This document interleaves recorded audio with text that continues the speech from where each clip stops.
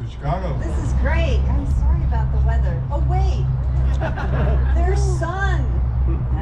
So I usually am apologizing for our weather. So you guys get a great sunny day. Anyway, as Captain Ken said, my name is Susan, and I've been doing these tours for over 20 years. I'm actually a piano teacher during the week. So I put on my tour guide hat on the weekends, and I hope that I can impart some of my passion for Chicago to you today on this gorgeous day. We're so happy it's gorgeous, because if you had taken the story yesterday, that would have been a different story. How many of you are visiting from out of town today? Wow, lots of people. How about out of the country? I always tell people that if you're in Chicago, especially for a short time, the architecture tour is the perfect thing to do. It's the #1 thing to do, because you get a snapshot of how beautiful the city is. You see lots of beautiful building, groundbreaking architecture, but you learn a lot about the city and the history of the city. You never know what you will see today. We probably will see some of the bridges lifted, because it's bridge lift season in May, where all the boats are coming in to stay for the summer. So it's really fun. I have my camera all ready to go just in case we see that, because you just never know. So Chicago goes back to the 1600s, when Jacques Marquette and Louis Joliet, who were of French origin, forged their way into this area and foresaw that this was an important place to protect by nature of the fact of where the river meets the lake. However, in the early 1800s, we were only about 150 people, and believe it or not, we were a landlocked city. Despite all this water around us, we had no way to get shipping to and from this area. The Erie Canal was built, and then the Illinois and Michigan Canal was built. So we went from 150 people in the early 1800s to over 1 million people by the end of the century. So we grew very, very quickly.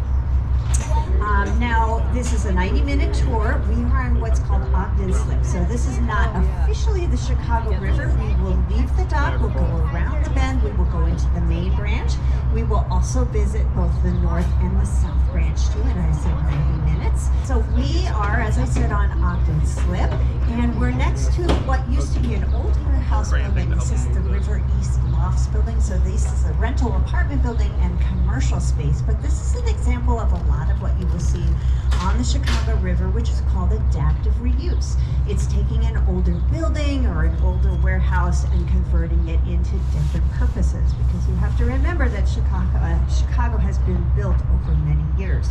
So you'll see a lot of examples of these older warehouses here, but you'll see lots of other kinds of architecture too. We're in what's called River East. This is part of Streeterville. Streeterville is one of 77 neighborhoods in Chicago, and River East has a lot of residential buildings. So over here to the left, these two towers that are of red brick are condominium buildings called Riverview 1 and Riverview 2.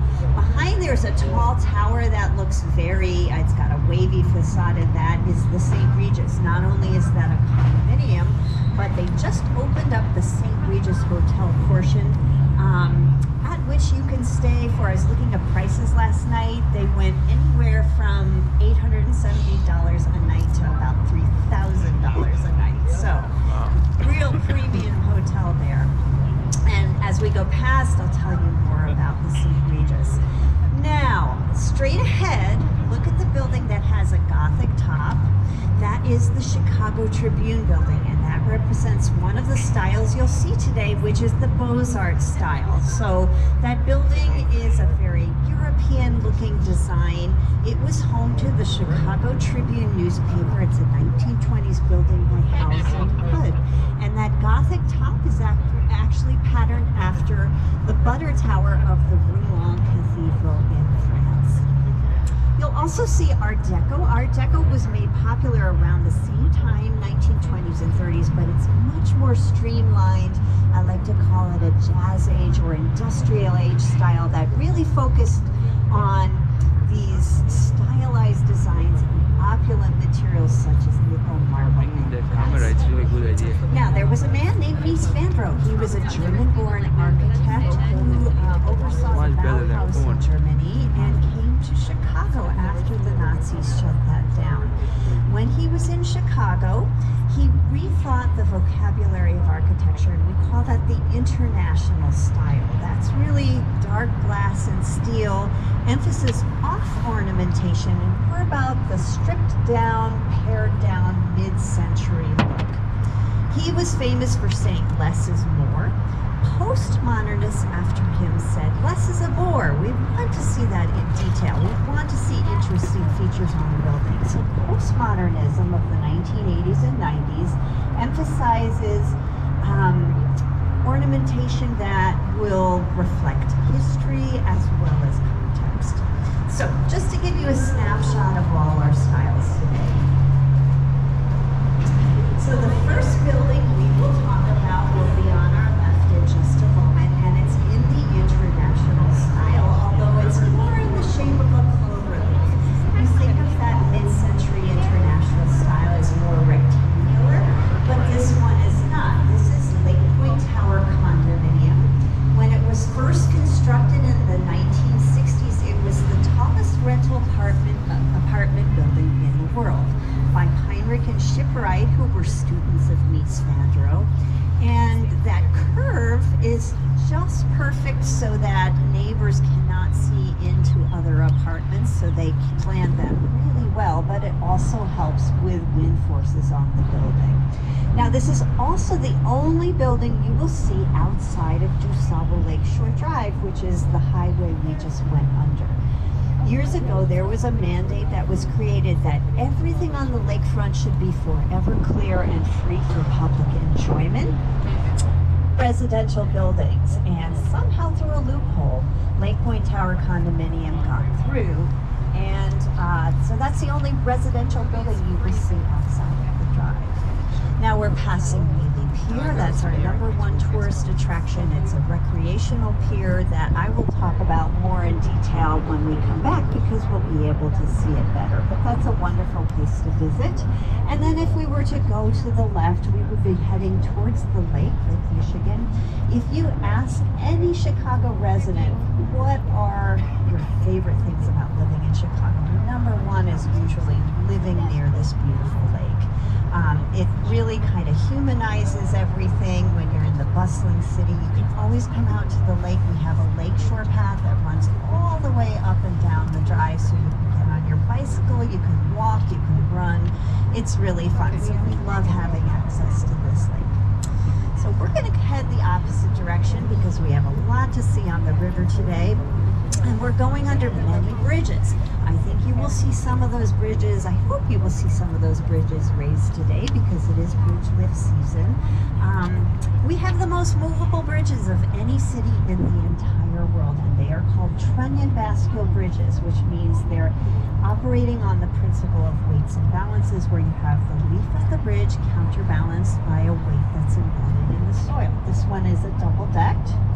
You see this pathway here, this is the flyover. That's actually an extension of the lakefront trail and also helped open up the traffic here on the bridge, the pedestrian and cycling traffic. It used to get really long on this bridge. But this bridge is named after President Franklin D. Roosevelt and was dedicated to him. He gave his quarantine speech about the upcoming years of war with Europe right on this speech on this bridge.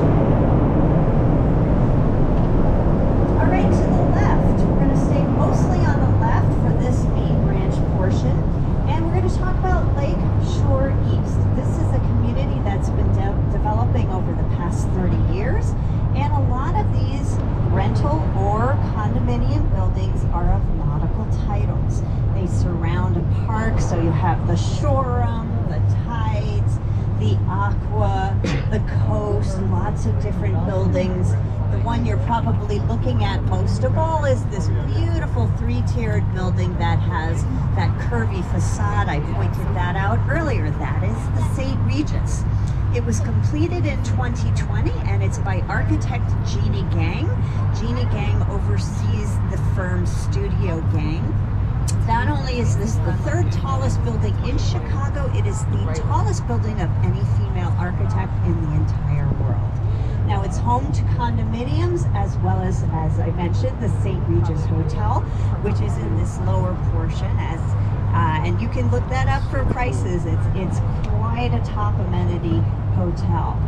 Now, watch your eyes with the sun, but if you can see that open space towards the top in the tallest tower, that's a completely open space. Some people ask, are they still finishing the building? No, that will be there always.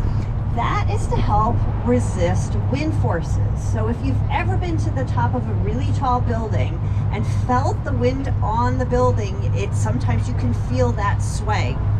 Just a little bit, but enough that it can be unnerving. So that is a blowhole through which the wind can go through, and it decreases the wind forces on the building. And it helps those people living way up there not have to feel that all the time. Now, there was an architect named Harry Weiss who loved the shape of a triangle because it reminded him of sails to a sailboat. He loved sailing. This building on the left in the shape of a triangle is the Swiss Hotel. It was designed by Harry Weiss, and it actually is a great shape for a hotel because it offers great views on every side. The back side is actually facing the park that is surrounded by all of these buildings, and also they can see Millennium Park. Behind that is another building with wavy balconies, and that's another Genie Gang building called the Aqua. The Aqua is home to the Radisson Blu Hotel, as well as rental and condominiums, and it was inspired by limestone outcroppings in Illinois, so it looks kind of like a climbing wall. Now, Columbus Drive Bridge is the second longest and longest and widest bridge in the world. It's the one I love to stand under when they lift the bridge. I think the boats are still waiting down there to go under, unless they've already gotten to the lake, but I don't think so. But anyway, it's really fun to stand underneath as they raise the bridge.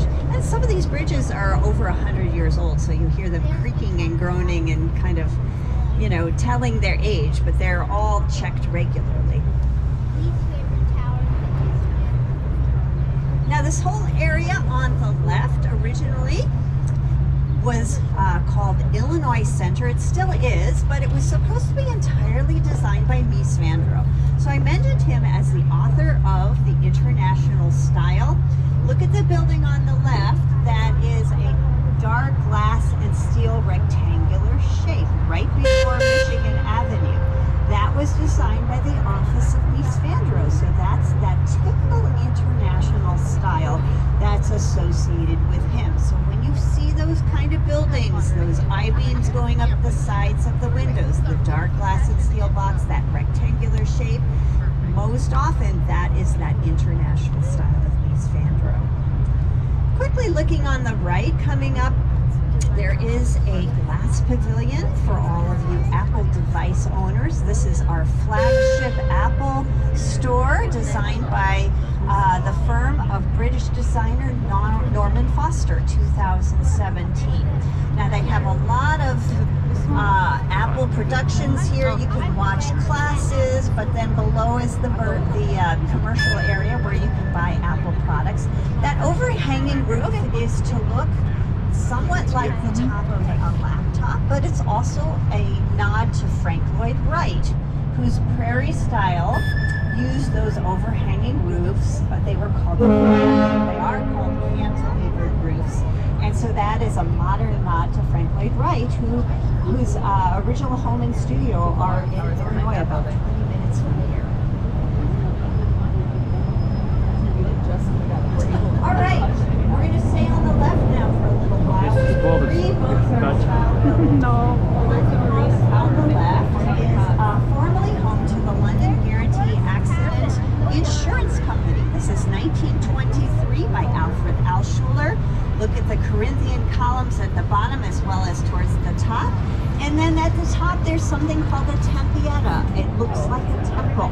Now that is rentable space. If you want to propose to your loved one, if you want to get married up there, that is rentable space. If you have something not quite as momentous, you want to just enjoy the view, there is a rooftop restaurant at the top of the London House, which is a boutique hotel. The addition was designed by Getch Partners, that glass addition, and that is connected to another Beaux-Arts style building called Club Quarters. It looks like a tall Gothic rocket. Club Quarters as an extended stay hotel. And that is one of the thinnest buildings in Chicago, only 250 square feet at the top, so thin that past the 37th floor, there's no room for an elevator shaft. Speaking of elevators, the next building has a great elevator story. So look at the Jewelers building, this building that has a dome on top, smaller domes on the lower corners. This was designed in 1926 by the same designer as did the Flatiron building in New York City. His name was Frederick Dinkelberg. Now for the jewelry industry, there was a car elevator, so you could drive your car into the elevator and be transported all the way up through 22 floors. So that was security for jewelry vendors. All right, so we saw those three Beaux-Arts style buildings, very European, very classical looking. We turn now to postmodernism. Remember I said, East said less is more, postmodern said less is a bore. So often you see references to history or context. The building on the left that looks like it's wearing a gray plaid suit is 35 West Wacker, home to Leo Burnett advertising firm, one of the largest advertising firms in the world, brought you Tony the Tiger as well as the Pillsbury Doughboy. And we hear, by the way, the ringing of the bells, so pretty soon we're going to be seeing the bridges going up.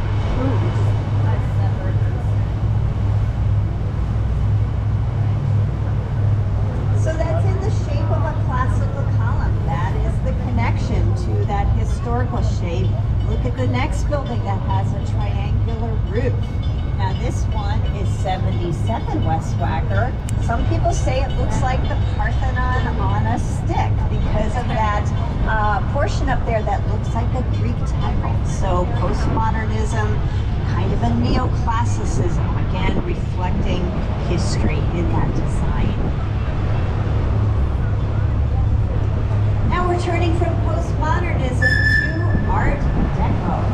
This next building that looks like a tall armchair is the LaSalle Wacker building, 1930 by Halliburton and Root. You've got very stylized designs in the spandrels. Those are the elements that are darker and between the windows. It's harder to see the Art Deco details on this particular building. I'll talk about them more when we see ones closer up. But I'll talk about that armchair shape. That was very typical of many buildings in the late 1920s and early 1930s. That's a result of a mandate in 1923 that required buildings of a certain height to have their towers set back, creating that armchair look. But that brought more light and ventilation into buildings. And plus it helped buildings not be really tall and cheap. Now I'm sure you're all noticing this Riverwalk is getting more and more populated as we go. It's a beautiful day. I see a bridal party over there.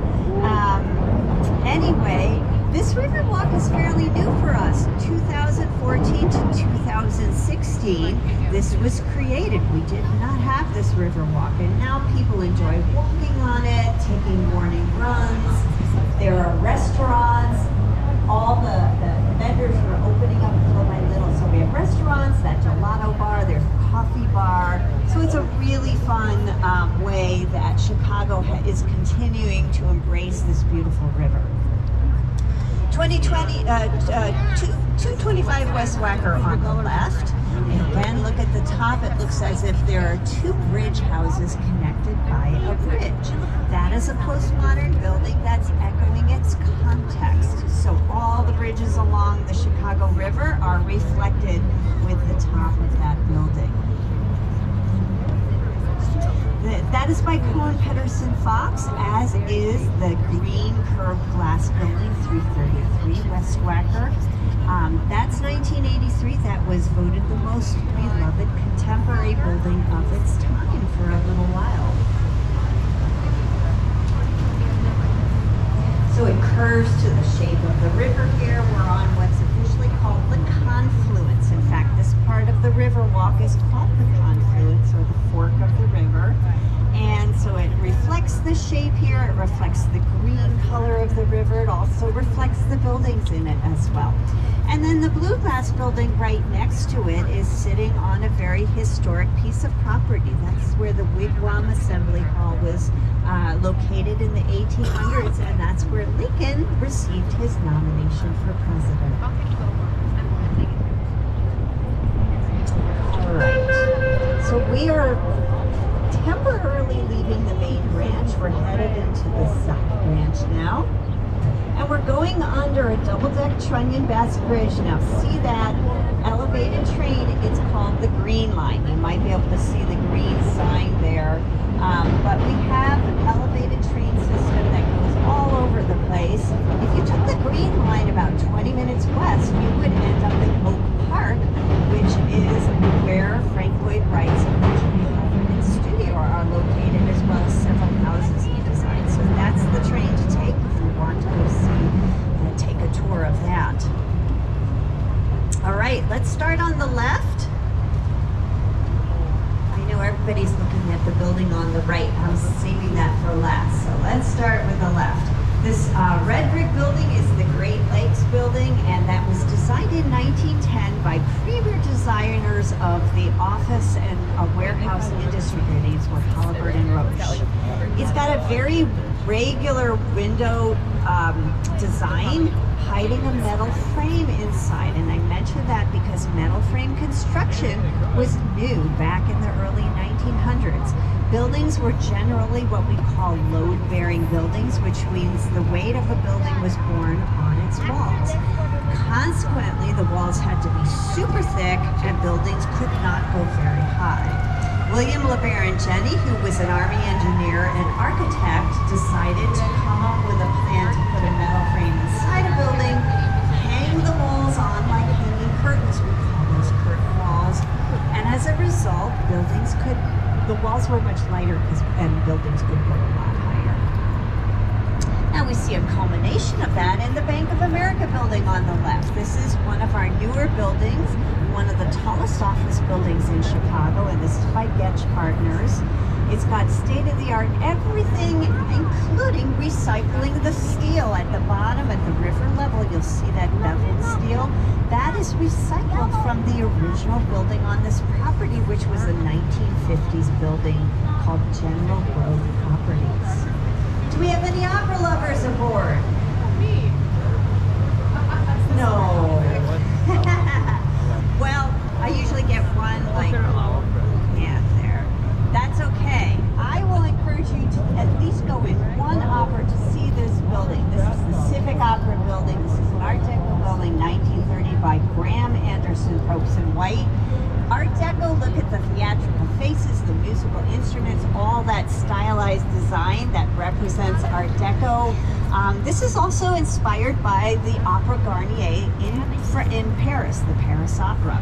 Now, if you don't love opera, just try it once to get in this building because it's magnificent. The lobby space is absolutely beautiful. These oversized, gorgeous lanterns, red carpeting, gold leafing, everything that makes Art Deco really special and beautiful.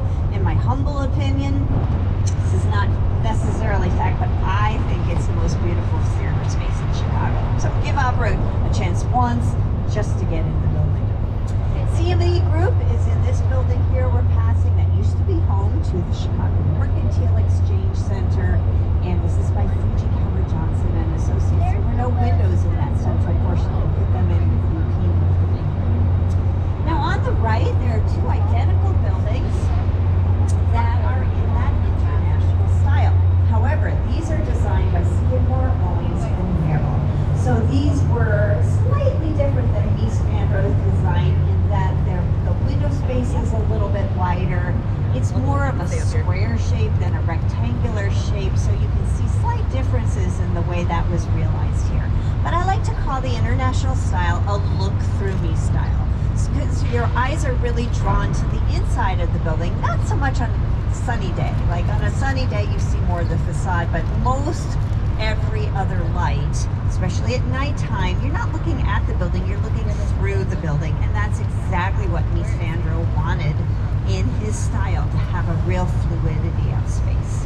Now these were done in the 1960s by Skidmore, Owings and Merrill. 1970s they did this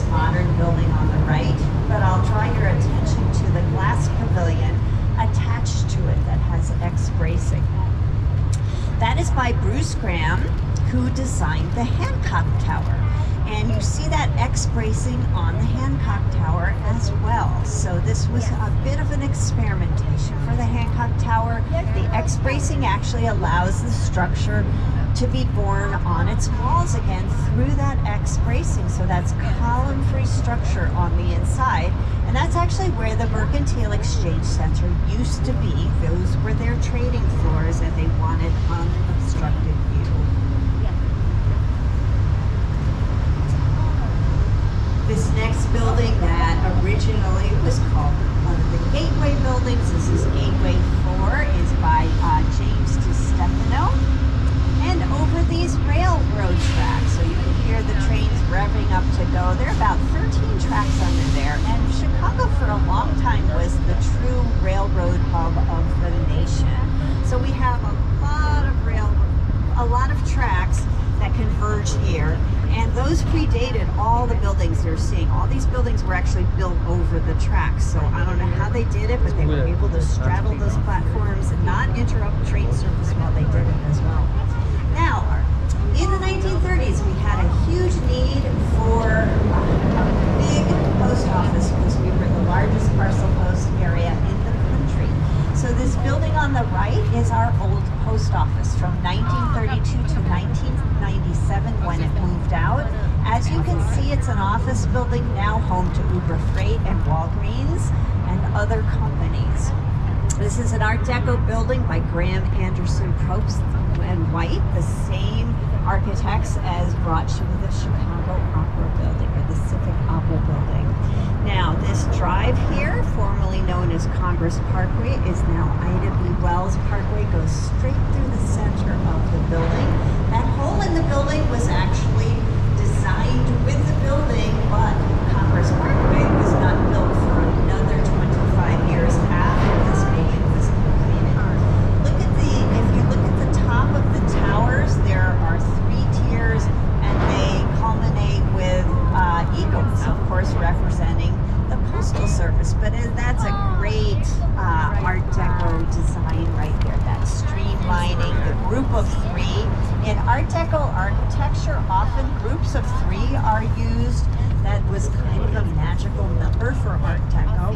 So you'll see designs or bays of windows that are in groups of 3. Now the current post office is coming up on the right, and this is the Curtis Collins facility. This is by Knight and Associates, 1997. Curtis Collins is the first African-American woman to represent Congress, or represent Midwest in Congress. On the left, we have 2 emerging neighborhoods called South Bank and Riverline. So Alta Grand Central is one of the first residential buildings to go up there. The one that's behind this new construction is called the Cooper. The Cooper was named after an artist colony, a family named the Coopers. Also, there's another nod to history there. You'll see boulders that are scattered throughout this park area, as well as put together to make the seating area we call South Bank Park. Those boulders were found as they started to dig and develop this area. They excavated them, and they were a part of Grand Central Station, which used to be on this location. So as I mentioned, Chicago truly was a railroad hub, and we had these grand old railway, rail stations, a lot of which were demolished, and Grand Central Station was one of those. So again, that recycling and a nod to history to making that park. Now this round, space-age looking building coming up with the harbor underneath is River City. This was designed by Bertram Goldberg. Now, Bertram Goldberg was a student of Mies van Vrouw, who used a lot of rectangles and squares at right angles.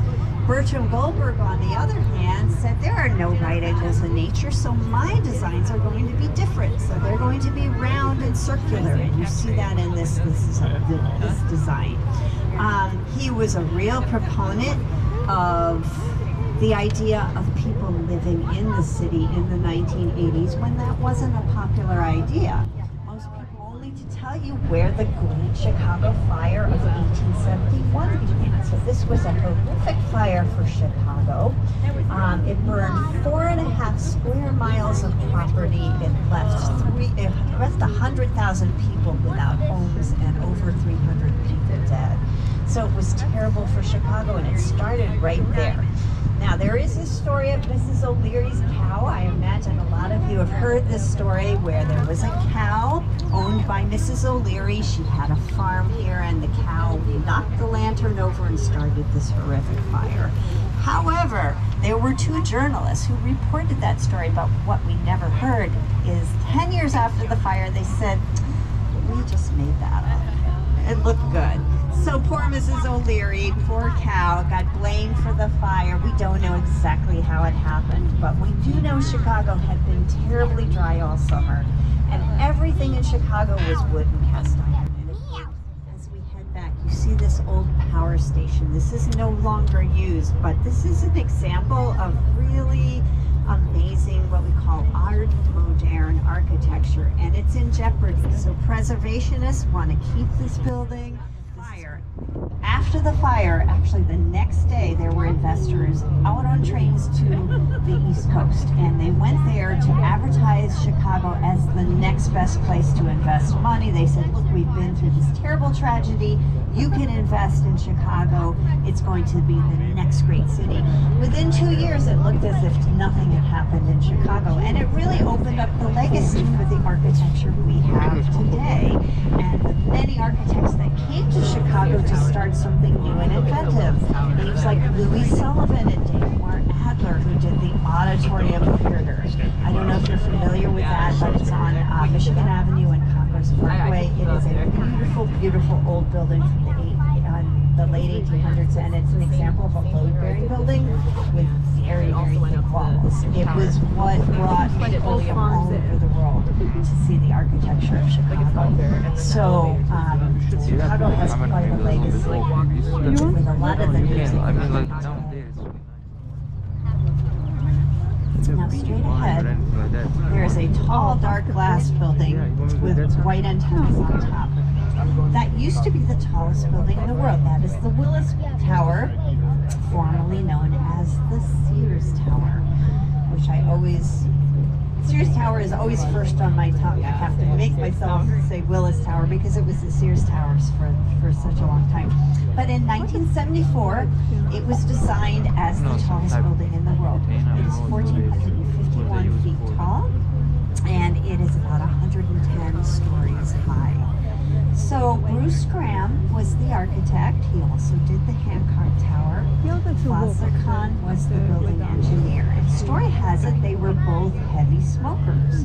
And we were talking one day and said, look, you take the cigarette, you stand it up, it's going to fall down. But you take the cigarette and put it in a pack, you could stand that up very easily.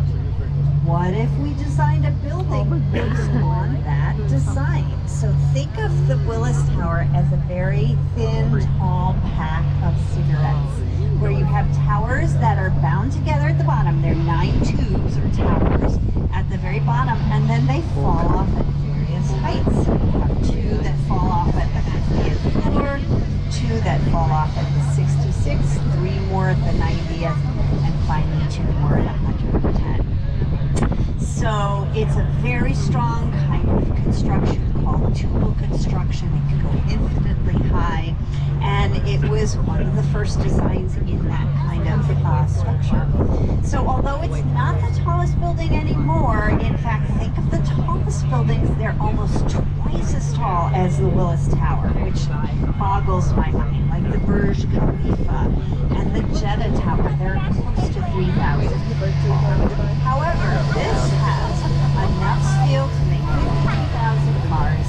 It has enough concrete to pave 24 miles of 2-lane highway, and it has enough space to cover 16 city blocks. So by any stretch of the imagination, it is a very, very tall building. Now let's look to the right a little bit, and we see a tower with a statue on top. That is the Chicago Board of Trade. This is a 1930 tower by Halliburton and Root. It's Art Deco. And that statue Ceres is the goddess of agriculture. That's where we get the name cereal from, cereals. Now look below, there's an addition, same pyramidal roof, a glass addition with an ornament that's actually a replica of a trading floor. That was done in 1987 by Helmut Jahn. So those pyramidal roofs are actually a reflection of what was popular during the Art Deco time. Art Deco loved using Egyptian motifs because King Tut's tomb had been discovered, so there was this craze and interest in Egyptian motifs. So you will often see Egyptian motifs embedded in Art Deco architecture. And a pyramidal roof is one of those kinds of designs.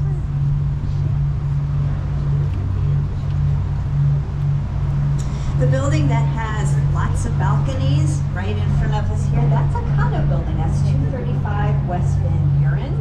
And some people refer to that as the ... building or the Lego building because of its geometric proportions. That was completed in 2009.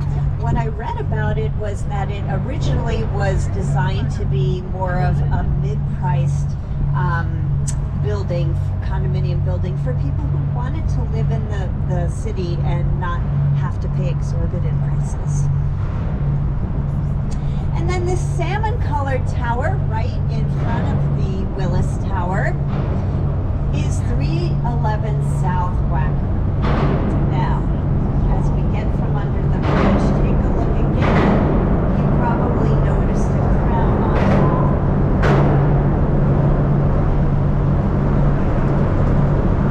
There it is. So this was built in 1990 when the Willis Tower was the Sears Tower and when the Sears Tower was still the tallest building in the world. So they were thinking, Pedersen and Fox were thinking, what can we do to take a little attention away from the Sears Tower and be important too? Let's put a big crown on top. So that crown actually has about 1,300 fluorescent tubes. It's so bright that they have to calibrate that lighting during migration season or the birds will get confused. Believe it or not, there were supposed to be 3 identical towers in this location with crowns equally as bright. If you've ever driven down the highway and seen the skyline at night, that is definitely the brightest light. Even in fog, you can see that tower. So I think that would have been a little bit too much light. So they went with one tower.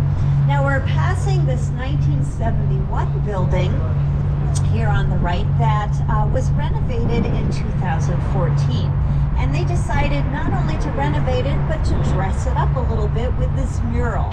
That red block is actually a "You Are Here" icon. So that is where you are on the Chicago River.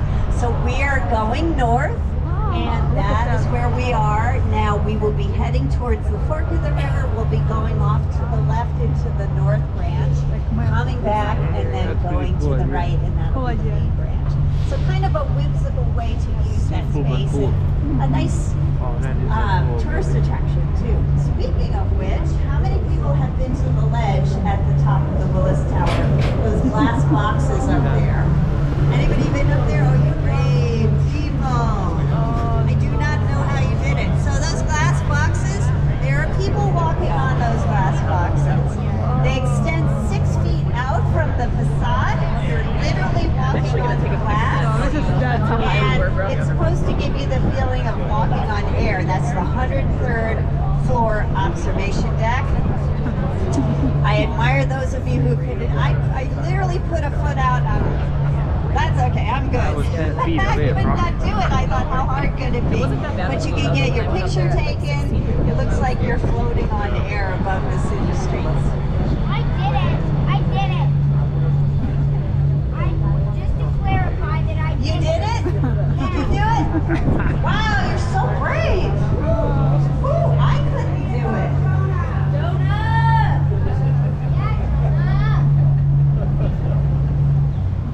These buildings on the right are originally called the Hartford Exchange buildings, and they're great examples of how the curtain wall developed over years. So you had these really thick walls that bore the weight of a building to thin walls and an emphasis on more glass. So this one almost looks like a skeleton upon which the glass is hung. And so that is a really great example of how glass has become more and more important in buildings, where you see these super tall buildings that are all glass, and of course they're on a frame, but they look so much lighter than some of the older buildings. Our load-bearing buildings in Chicago are beautiful. Like if you get a chance to see the Auditorium Theater or the Manhattan Building or the Rookery Building is so beautiful. That's on LaSalle Street. I highly recommend that because they are just gorgeous, but they also show you how massive a facade had to be to hold up the building.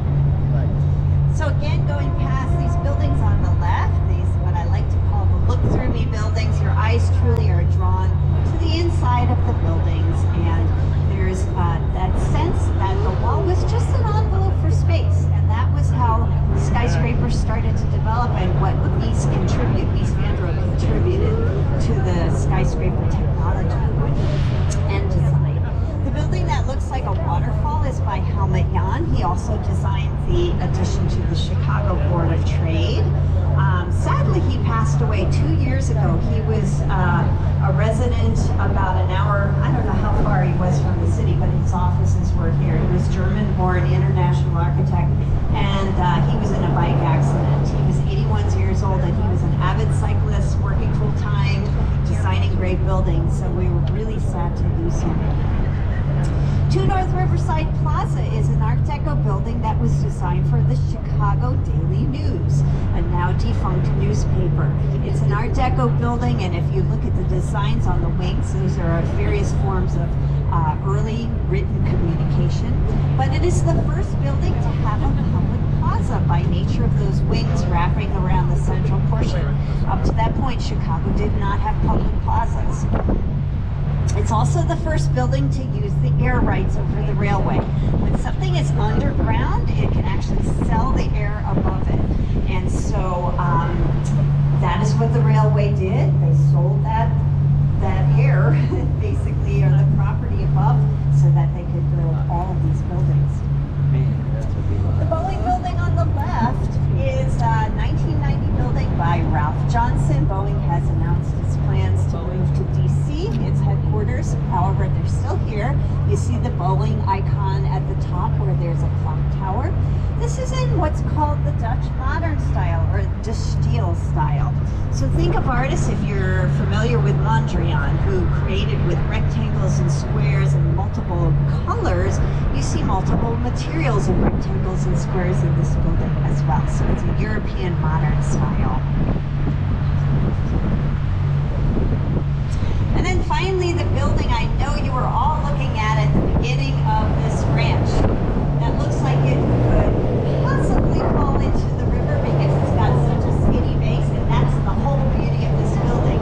150 North Riverside was completed in 2017, and there's a railroad behind that building. So there was a very limited piece of property. So the choice was to go small or to go really tall with a super strong base. So that is what 150 North Riverside has. That base goes into bedrock about 110 feet into the ground, and then the building flares out like a champagne flute. It's won numerous awards for its structural engineering. It's an eye catcher. When the bridges are up, they actually mimic that same angle of the bottom of the bridge. So it's a beautiful building. Furthermore, to keep that building upright, there are huge barrels of water called mass tube dampers that are at the top of the buildings. And when the wind blows upon the building, that barrel of water basically counterbalances the that wind force on it. So I don't know how that works, but it's pretty amazing stuff. The red sculpture on the left is called Constellation. That is by Santiago Calatrava, an international designer. If you're familiar with the Milwaukee Art Museum, he designed that absolutely beautiful museum. All right, we're headed into the North Branch, which was by far the most industrial branch for the longest time. So had you taken this tour 30 years ago, you would have seen mostly warehouses. Now you see a lot of warehouses that have been converted into residences, or more newer ones, such as this one on the left. This is Riverbend. This is a single loaded corridor condominium building, which means it's only 1 unit deep. Again, that railway going behind the building limited the width of the building. Where that frosted glass is, that's actually the garage space. It's so thin, there's no room for garage ramps. So cars would need to be taken to their spots by elevator. The red brick building is an old refrigerator. This was 1908 North American Cold Storage Warehouse. Now it is the Fulton House. Look at how thick the walls are by looking at the balconies. They removed all sorts of insulation, and it literally took a year and a half for the building to defrost itself before they could renovate the building and put it in windows and balconies. River Cottages are by These are 4 townhouses, 1988. Look at, I love the shape of the triangle, and you see that in the shape of the window space there too. Those are truly iconic for Chicago.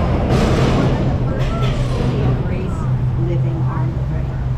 Believe it or not, it took until from 1988 to 2015 for the first one to sell or to resell at the cost of $2.3 million. So if you have a Harry Weiss river cottage, you stay a long time and you sell for big bucks. Now on the right is the East Bank Club. This is the largest and best known health club in the city.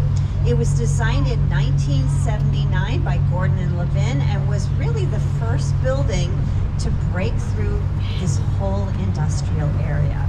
There were no windows on the west wall, and that reflects an attitude change towards the river. So I talked about in the beginning how this was a shipping river. This is how Chicago was built. But as a result, our river was toxic to the point of dangerous, and nobody really wanted to even look at the river. However, we've been cleaning it up over the years, and now it's a real amenity. There are river walks, there are lots of things to enjoy. Tour boats, pleasure boats, so now it's more devoted to that. You see that reflected on the left here with Kingsley Park. Those are low to mid-rise townhouses by Papa George and Hames, very much embracing of the river, even a river walk. So this is a private gated community, but that river walk is actually open to the public during the daytime. And that reflects a mandate by Mayor Richard Daley, who said that everybody that designs on the river must also provide a river walk for enjoyment ever since 1986. On the right, we have the Riverbank Lofts. This used to be the Railway Terminal Warehouse. Again, another conversion, 1909 by George Nimmons. And when you have these lofts, it's loft living. It's very interesting. Very high ceilings, often exposed piping, sometimes exposed brickworks, and maintaining a lot of the industrial elements as a part of the history of the building. We're coming up to another residential area that's on a park called Montgomery Ward Park. That it used to be called Erie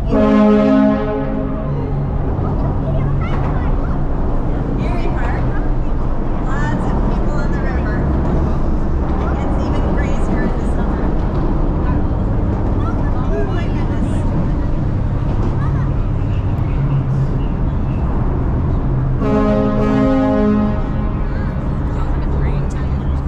We'll wait for these kayakers to pass.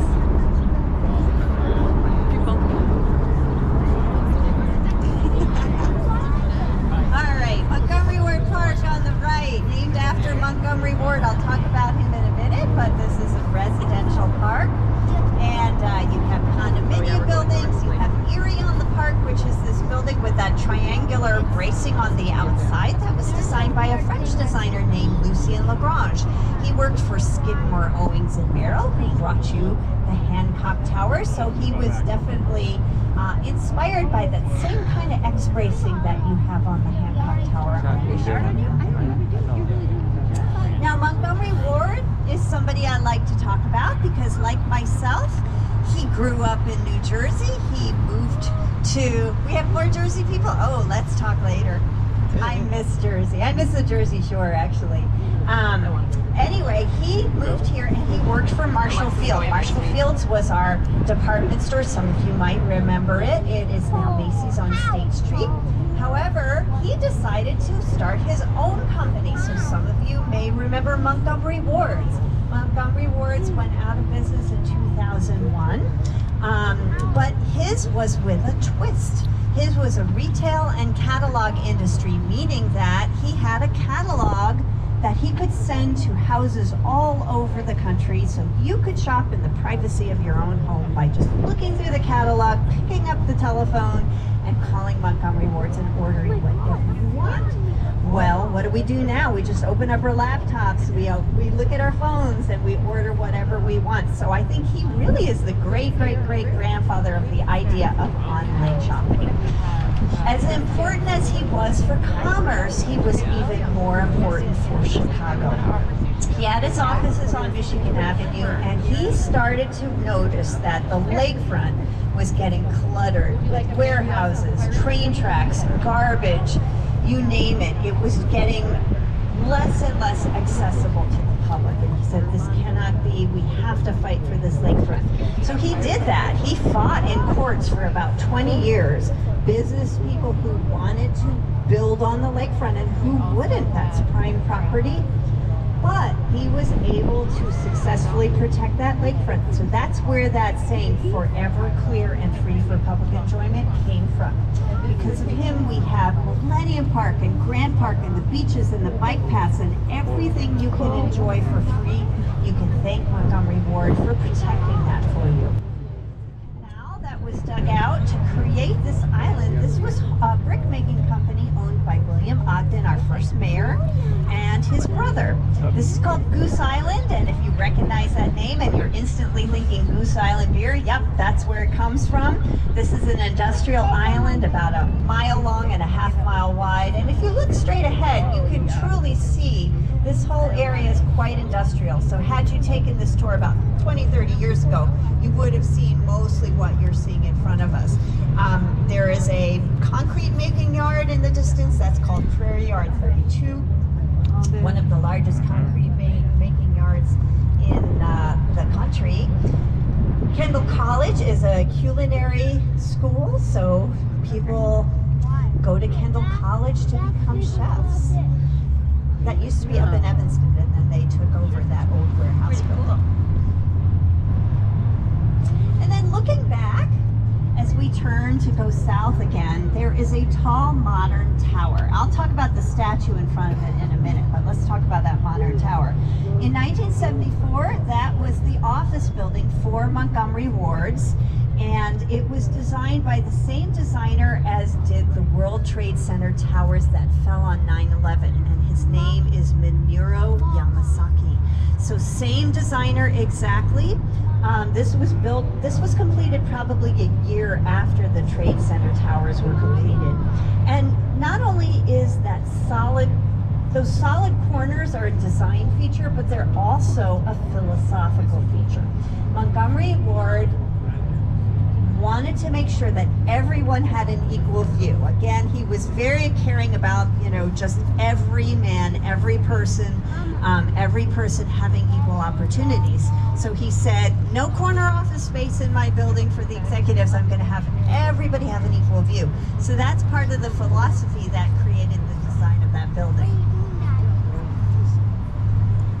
Now that's actually Montgomery Place, which is a senior living home. And the statue, let's see, can we see her yet? Yeah, we'll be able to see her as we go by. So we're coming up to another Montgomery Ward building after the bridge. We passed it, but we didn't have time to talk about it. This is Art Deco. This was the Montgomery building of 1930, and it's by Willis J. Macaulay, who was an in-house architect at the time. So this statue is on top of a ziggurat tower. They're obviously doing some painting or working on the outside. She's the spirit of progress, and that was the icon for Montgomery Ward's company. She's patterned after the mythic figure Diana, the goddess of the hunt. So take a look at this warehouse building. This is now a residential building. However, it is in Art Deco style. So imagine the care put into making what was a really functional building, but all those beautiful designs, those brown designs called bas-reliefs, which are flattened designs, little butterflies at the bottom, columns at the top, and all that stylized work. Now, when this was converted later on into residences, those balconies were put on the facade, and even in that same stylized design, you can see spaces of groups of 3. Remember, I mentioned 3 as being kind of a magical number. You see windows in bays of 3. So it's really a beautiful building. I've never seen the inside, but I'd love to see that. On the right, we have the Chicago Tribune Printing and Processing Plant. This dates back to 1981. The Chicago Tribune newspaper is one of our major newspapers, and as everybody knows, the newspaper industry is kind of shrinking. Anybody still receive a newspaper at home? Yay, good for you guys. I love that. I used to also, and I kind of miss it. It was like a little gift at the door every day. I don't even know if the newspaper deliverer comes to our building anymore, but anyway, it is shrinking, so there's less of need for such a huge space. So Chicago Tribune will be moving out.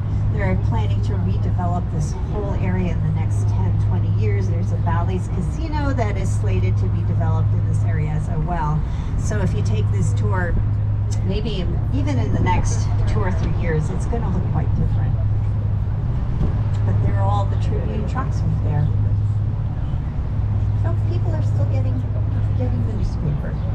So going back to the beginning of my tour in the early 1800s, I talked about how quickly Chicago grew.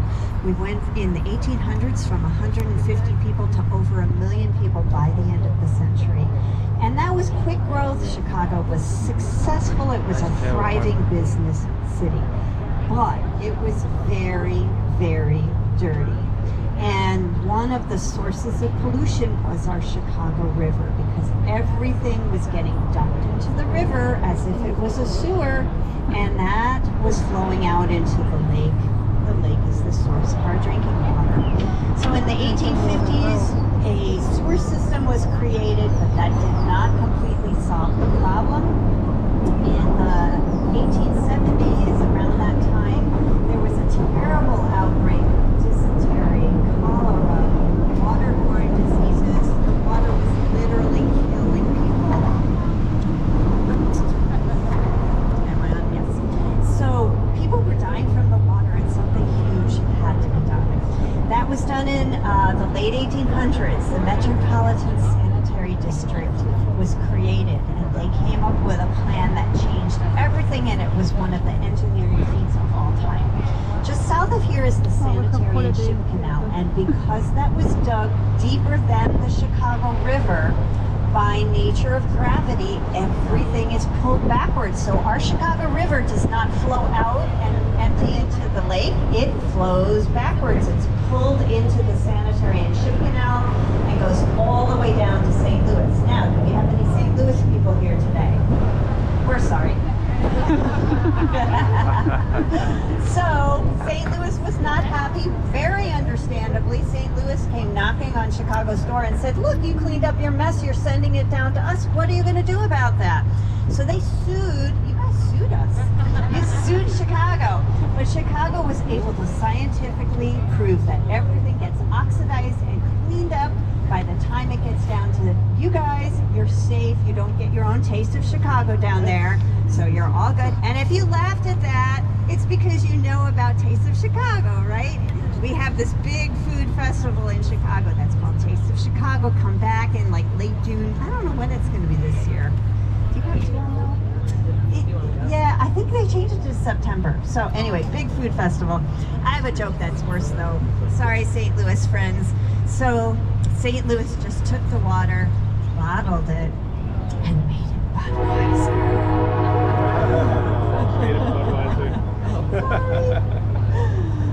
We're Goose Island people. What can we say here? All right.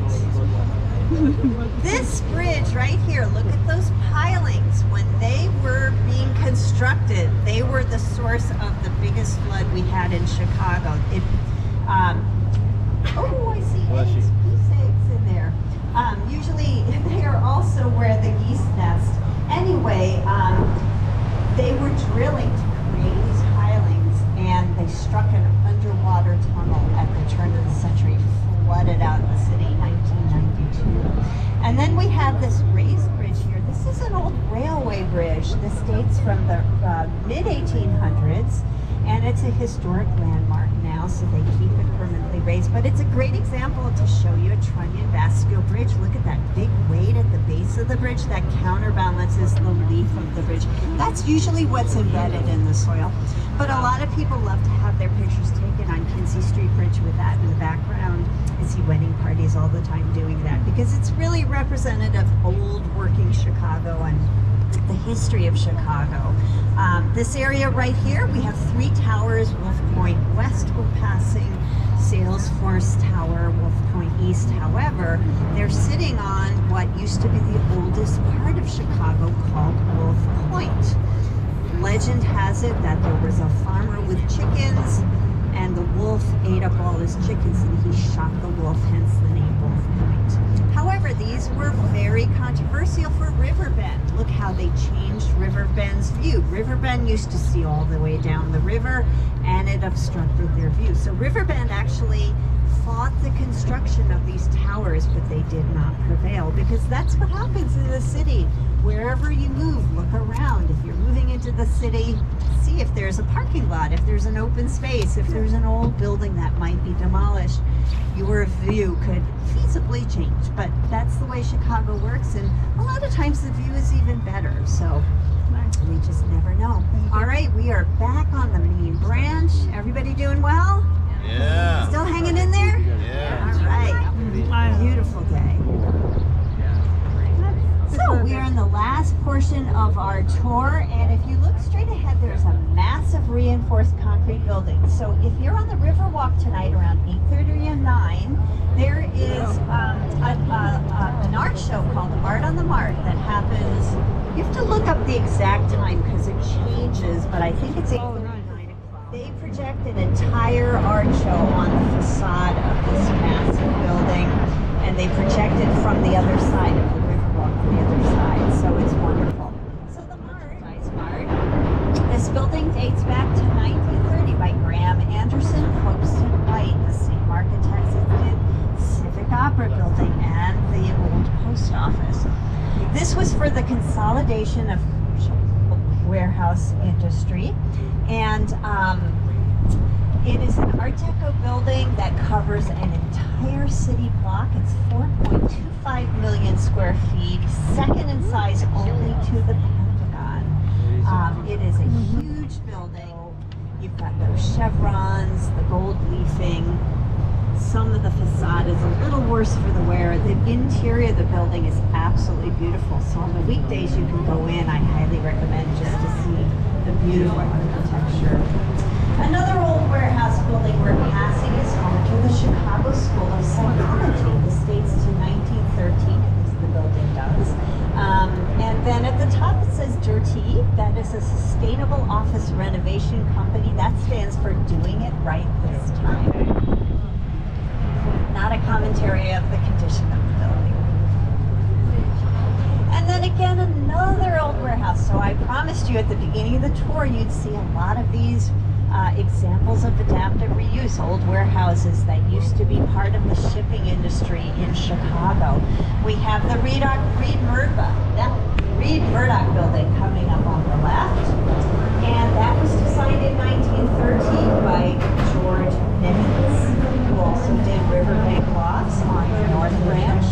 Now this is more of a prairie-style building. It is now home to Whirlpool showrooms as well as Encyclopedia Britannica. That clock tower is not only a design feature, it was a practical feature for a time where people didn't wear wristwatches as much as we do, certainly didn't have cell phones to tell the time. So the employees relied on that clock for precise time. The designer of Hancock and the Sears Tower also designed this green glass building on the left that says RPM Seafood. That is also home to the American buildings that compose marina towers. There's pretty much nothing you see marina towers at some point in the filming. These are 1960s. You may recognize the same design as River City on the South Branch. Same architect, Bertram Goldberg. So he loved that round shape. There are concrete cores onto which the floors are put on like petals to the stem of a flower. Truly, as it says, iconic architecture, mid-century design that was very different than his teacher, Louis Vandross. Behind there, that sloping roof is the House of Blues, and behind that is the Hotel Chicago, and then Smith & Wollensky Steakhouse, which is really fantastic. Now, his round towers are next to East Vandross, his teacher. We're coming up to what was formerly known as the IBM building. This is the AMA Plaza, that stands for American Medical Association. It's home to that, as well as the Langham Hotel, which has at one point been voted the best hotel in the United States. It's a British-based hotel. And this building is the second largest building Mies van der Rohe created, and the last one he did before he passed away. In fact, it was finished after he passed away. Now, the architect of the very tallest buildings in the world, such as the Burj Khalifa and the Jeddah Tower, is Adrian Smith. Remember that name? He's done a few towers we will see, including Trump International Hotel and Condominiums. This was completed in 2009 and replaced a much smaller building for the Sun Times. So it was very important, he felt, that his tall tower, which is the second tallest in Chicago, did not overwhelm the historical icons around it. So he created it with setbacks to correspond to the heights of the surrounding towers. For instance, this first setback is corresponding to the top of the Wrigley Building coming up here on the left. The Wrigley Building is a 1920s tower that really started what we now know as the Magnificent Mile of Chicago, or Michigan Avenue. It was the first commercial building on this property in a full industrial area. It's Spanish Renaissance, and it actually is patterned after the Hualda Tower in Spain, a 15th century belfry. That one is one of the first fully illuminated buildings in Chicago, and in my estimation, one of the most elegant we have here. Now we're following the flotilla, so I think you'll get a chance to see the raised bridge. This just closed. You can always see a mass of people that have been waiting for the bridge to close. But straight ahead, you'll see that Columbus Avenue Bridge is now open. So this is a great picture opportunity.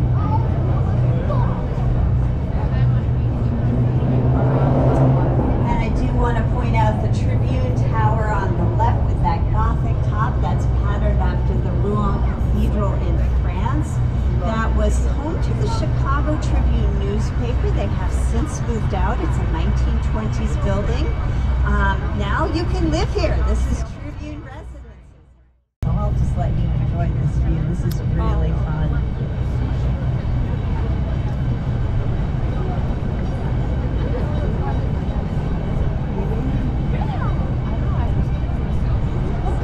So when I started giving the tours this morning, it was 10 o'clock, and the boats were, I think, just 5 bridges to the west here. So that's how long it can take sometimes for these boats to get to where they're going, because it just takes a little while for the bridge operators, and there are a lot of variables to that. But they've had a long time waiting for their, what time is it now?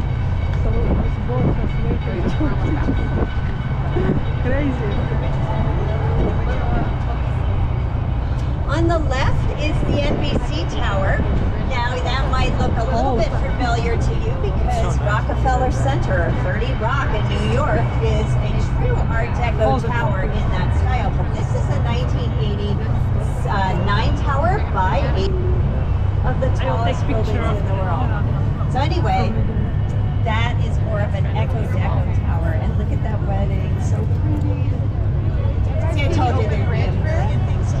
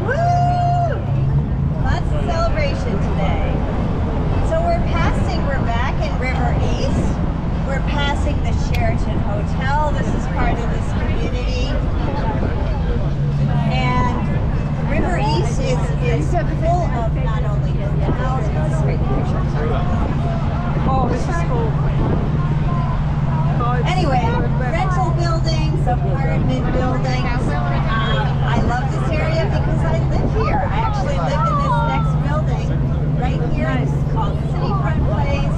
It's a rental building, lots of fun. My mom lived here for a little while, and when she did live here, I'd always get her to come out on her balcony. Every time I'd tell her exactly when the boats were coming by, and she would wave. She has since passed away, so that's such a dear memory for me because she was on that second balcony right there. Oh my God! Oh, yeah. Somebody propose.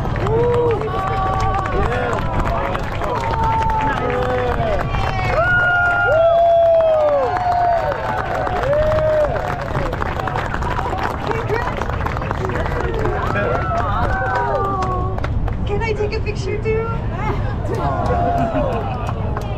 That's nice. Well, is it there? That's my first engagement during a tour. Yay! And that's right, it's much better than the tower, right? It's nice. That's really nice. Can I see a ring? Good job. Good job. Nice. Wow. It's kind of romantic. Okay, well, I think I'm done.